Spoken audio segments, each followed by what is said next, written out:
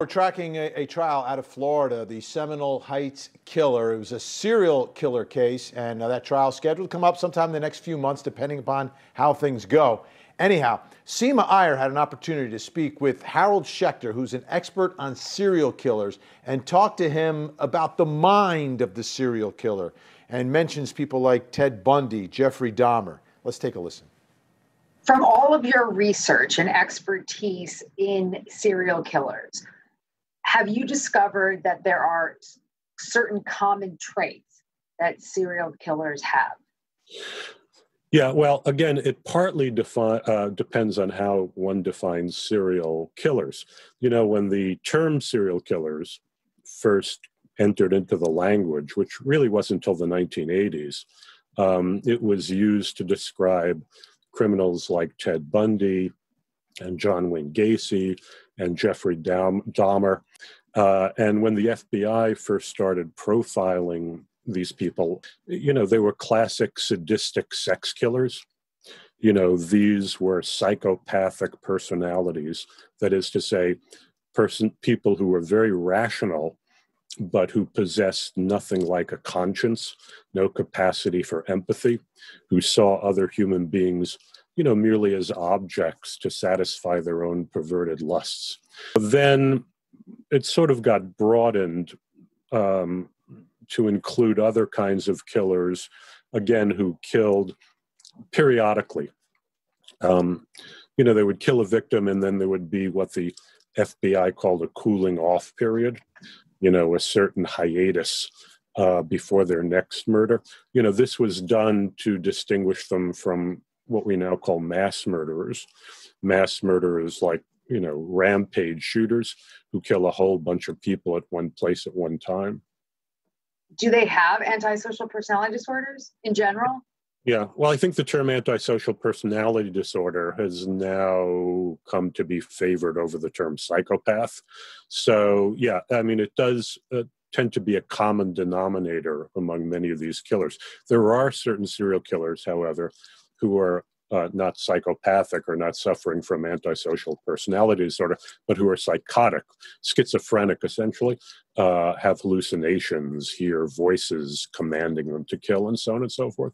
But in general, the classic serial killers we think of, again, Bundy, etc., these were examples of what is now called antisocial personality disorder. From the serial killers that you've studied, do most of them have a component of sexually assaulting their victim? Yes. Again, that is a distinction of what used to be called lust murders. These are men, generally they're men, who, again, can only derive sexual pleasure from torturing and murdering helpless victims. So yes, there's a very, very distinct sexual component to their crimes. Are you at all able to just list a few common traits that you have seen in serial killers? Well, again, you know, if you're talking about people like Ted Bundy and John Wayne Gacy, you know, the characteristics of that type of serial killer is they are extreme sexual sadists. They are psychopathic personalities, which means that they're very rational in their behavior, but they employ their rationality for these evil ends. Many of them have very, very, as you would imagine, dysfunctional backgrounds. Many of them have been themselves subjected to various kinds of humiliation and even torture as children. You know, they grow up associating inflicting pain and exerting power over helpless victims with pleasure. In your research and studying serial killers, is there anything that you have learned that you find surprising about them? Well, when I first started researching the subject, I found everything surprising about them. You know, you realize that there are these outer bounds of human behavior, you know, that, you know, human beings at their most depraved, are capable of acts of savagery and brutality and cruelty. On the Seminole Heights serial killer, what do you think? What is your opinion of this person from what you've read so far? There doesn't seem to be, from what I've read about him, this sexual component. But another common denominator among serial killers, again, I think it's partly a function of how they are raised, because they're raised often to feel like they're nothing, like they have no power, is they get a great deal of pleasure, a great deal of gratification from this feeling of exerting power, not only over the people they kill, but in a sense over law enforcement and over society at large. Here's one of his court appearances. I feel like, if I'm in there much longer, that my heart and my body won't be able to last under what I've been enduring.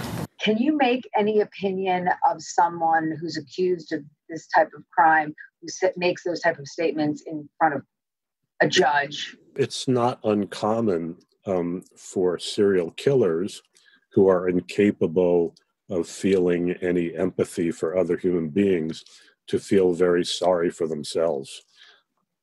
When this gentleman, Mr. Donaldson, was interrogated/interviewed by the police, he denied being involved. Mm-hmm. The police officer asked him, "Do you owe these families an explanation?" And he basically just didn't say anything. This is according to the transcript. He signals he's ready to leave the interview. And he basically says, "I don't have anything else to say. I want to talk to my attorney." Mm-hmm. Can you make an assessment based on those statements to law enforcement? Well, it's, again, not uncommon for serial murderers to deny their guilt. John Wayne Gacy, went to his death denying that he was guilty. In addition to their inability to empathize with other human beings, these kinds of personalities often are incapable of feeling any genuine remorse. The Seminole serial killer sort of falls somewhere between the serial killer and the mass murderer. He doesn't really correspond to the profile of the kinds of psychopathic sex murderers that the term serial killer was initially applied to. He almost seems more, closer to one of these mass shooters. Although, again, what distinguishes him from the mass shooter is, he didn't kill a bunch of people in one place at one time. So I would tend to think of him more as what, we now call a rampage killer, or possibly a spree killer.